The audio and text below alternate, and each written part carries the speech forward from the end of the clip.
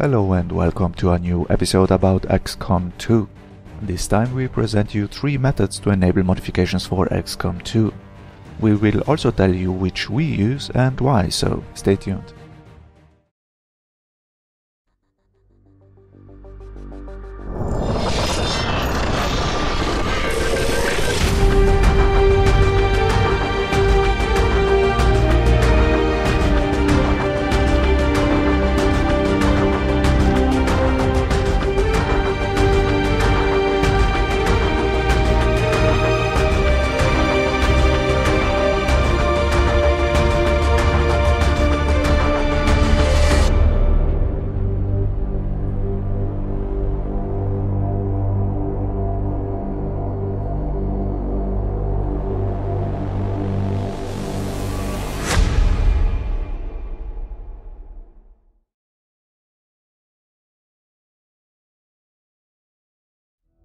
XCom 2 is a game that needs to be activated on Steam. This time modifications are explicitly supported, and so the developers have made the Steam Workshop available for the game. The easiest way to install a modification for XCom 2 is to open Steam, select XCom 2, open the workshop and select the desired modification. If you click on the subscribe button, the modification will be reserved for download, and the next time you open the game launcher, the mod name will appear in the list. Here you have to activate the modification by clicking the checkbox. The Steam Workshop is convenient, but also has a major drawback. You have no control over modifications, meaning if a mod gets removed from the workshop, you can no longer use it, and save games that use the mod may no longer work properly or at all. This is also the reason why we try to stay away from the workshop if alternatives are available.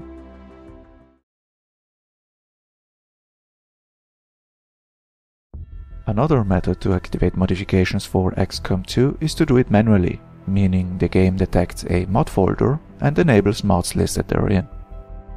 The first step is to create the mod folder. To do this, navigate to the main directory of the game and open the XCom game folder.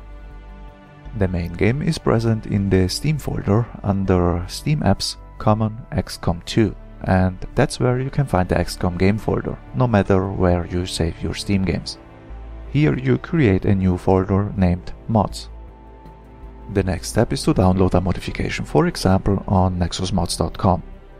You can save the file in a separate place or you can put it directly in the mod folder. Most of the time these mods come as an archive packed as zip, rar or 7-zip. The game doesn't accept archives however, so you will have to unpack the mods. Take a look in the archive to see if a main folder exists or not, then unzip the archive in a way the mod files are in a separate folder within the mod folder. In our example it looks like this. This is the method we prefer, because now we have full control over what version of a modification we want to use, regardless if it got changed or even deleted. There is a downside though, you have to keep track of mod updates yourself.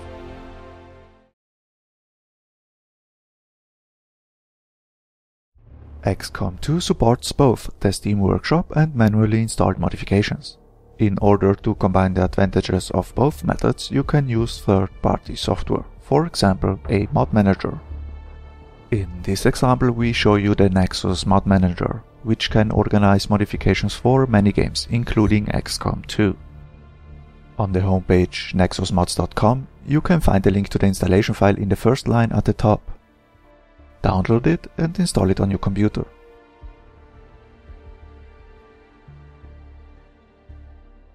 After the manager tries to recognize supported games, he should also have XCom 2 listed. If you open the program for the first time, you should see an empty window. Now you have 2 options. You can link to a modification you have already downloaded and saved. To do this, press the plus symbol and choose an archive, then open it. The mod will now be listed in the window. To activate it, click on the mod name and then press the green checkmark symbol. Alternatively, go to the nexusmods.com homepage, select a modification, call up the Files category and click on the Download with Manager button.